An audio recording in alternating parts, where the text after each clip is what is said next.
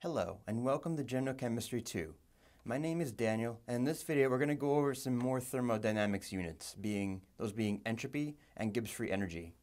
And we're primarily going to focus on how they relate to what's called spontaneously occurring processes.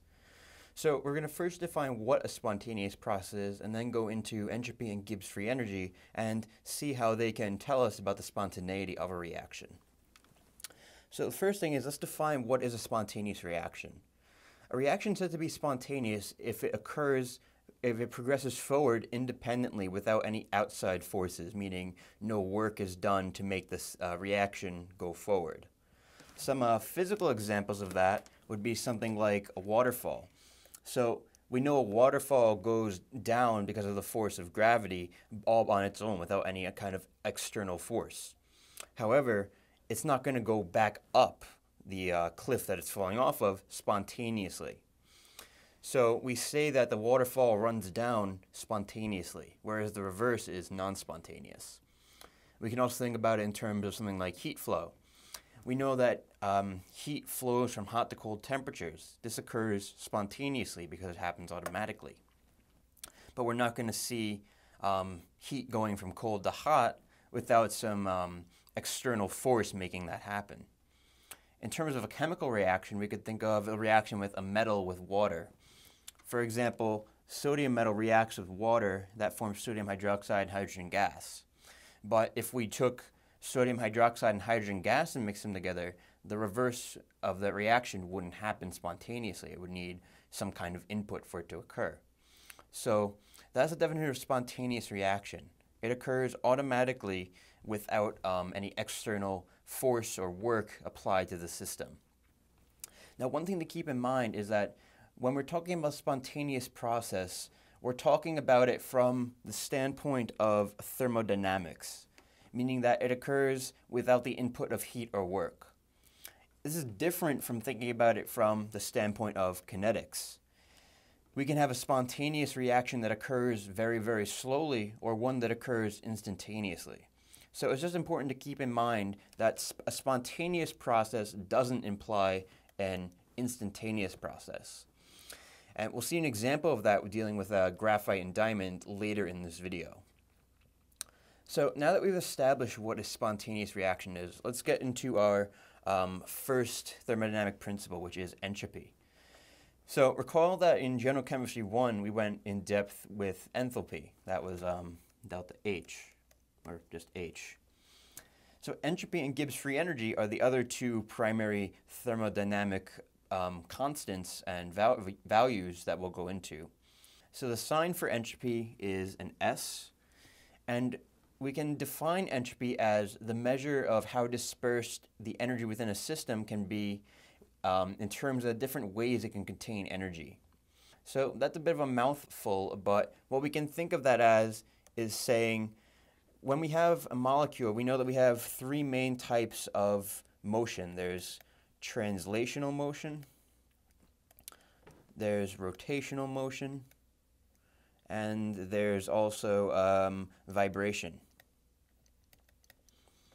So translational motion is just a linear movement of the molecule. Rotation and vibration, you can see examples in the picture. So what entropy essentially is looking at the number of ways that energy can be contained within the different kinds of energies of vibration and rotation. A more simple way to think about entropy is a measure of the disorder of a system.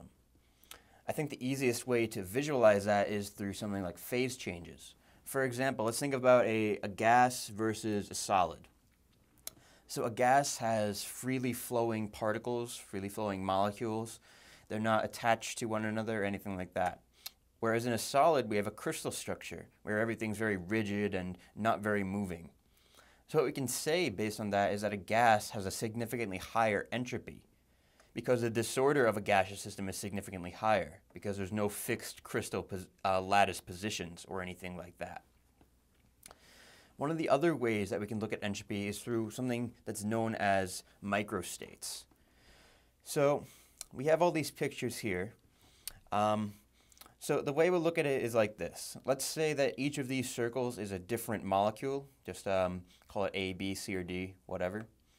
So there's a number of different ways if we have two compartments here that are connected to one another, like you see in the picture. There's a number of different ways we could propose that the different particles can be arranged here. You see in this first one here, we have a state where all four particles are on the same side of this container. So that's one possible microstate here. Another one is where we have 3 on the left and 1 on the right, and you see that there's 4 total for that situation. And then we can also have an even distribution, as we see in Roman numeral 3. We can have 2 on each side, and we see there's a total of 6 there.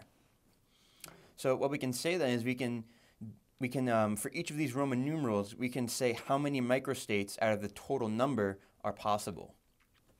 So for example, the probability of having everything on the left side would be 1 out of 11, where 11 is the total number of microstates we have here. For 2, it'd be 4 out of 11, and for 3, it would be 6 out of 11. So what we see here is that for each of these distributions, possible distributions, multiple microstates exist. And what we'll see is that the most probable microstate is the one that has the highest entropy.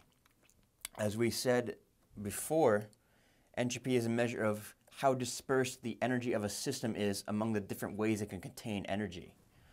So if there's more different microstates, that would mean a higher energy. So what we're going to say here is that distribution 3 is the most probable because it has the most microstates, the most possible arrangements out of all the configurations here. And so we can look at the probability of having all the particles on the left side with increasing amounts of particles. So if we have just one particle, obviously the probability of it being on the left side is just 1/2. As we increase, our probability just increases 1 over 2 to the n power. And so what we see is if we get to some big number of particles, like Avogadro's number here, the probability of every particle, all 6.022 times 10 to the 23 particles or molecules being on the left side is pretty much astronomically low. 1 over 2 times 1 over 2 to the Avogadro's number power, which is basically 10 to the negative 10 to the 23rd. So an almost immeasurably small number. So what we can say then is that as more particles are added to the system, the probability of having them all in one side diminishes exponentially. And this gives us an interesting result. So we know that a gas system will reach equilibrium between two containers. It will be the same concentration of gas molecules on both sides if we have two containers or two attached flasks or something like that. So the reason we can say for that is because that state of having an even distribution has the most microstates and thus the highest probability of occurring. So what we can say is that evenly distributing particles between two containers gives us the maximum entropy, and that's why it's what usually occurs. So the mathematical way we can relate entropy to microstates is something known as the Boltzmann Equation. So we mentioned that distribution 3 from that previous slide would be most probable because there's an even distribution. And what we can say is that the total entropy is going to be equal to K times the ln of W, where W is the number of microstates possible. And K is just a given constant. So as we did with enthalpy, entropy is typically measured as changes in entropy within a system or reaction. So what we can say then is if we have a change in entropy equal to the final entropy minus the initial entropy, we can say that the change in entropy is K times ln of final microstates over initial microstates. So that means if a reaction has more microstates after it completes than it did prior, that means delta S is greater than 0. Entropy has increased. Disorder has increased, vice versa.